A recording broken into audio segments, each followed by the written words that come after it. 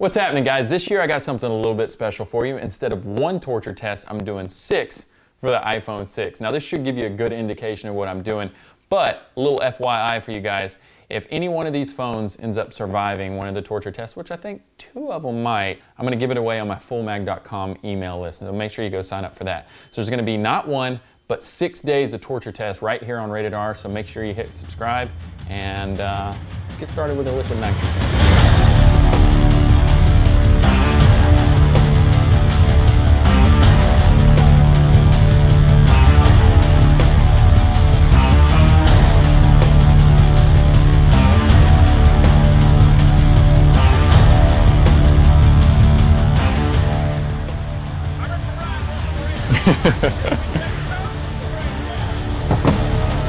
Ready?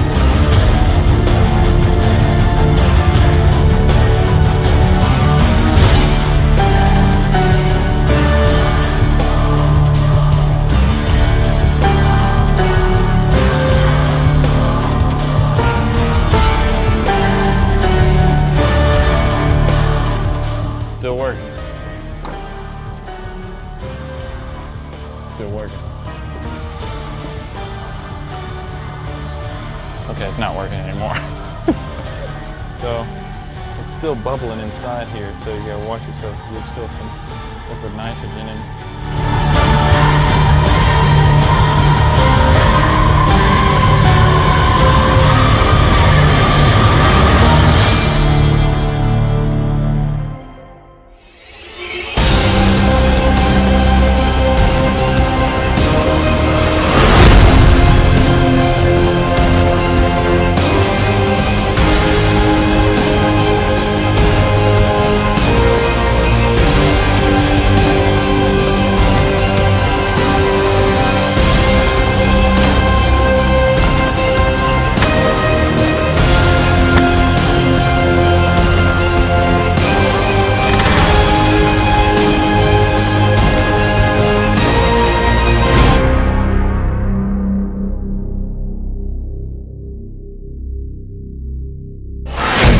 All the devices I've torture tested in the past, this one's definitely held up the best.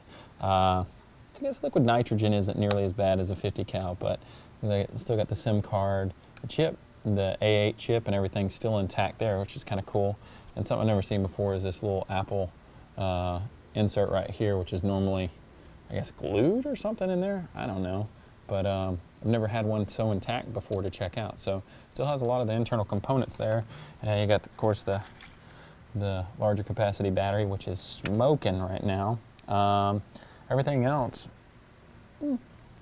wouldn't say it's underwhelming.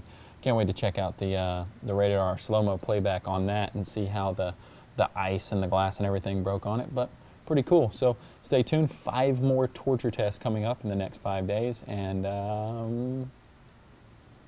not sure what we'll do for tomorrow.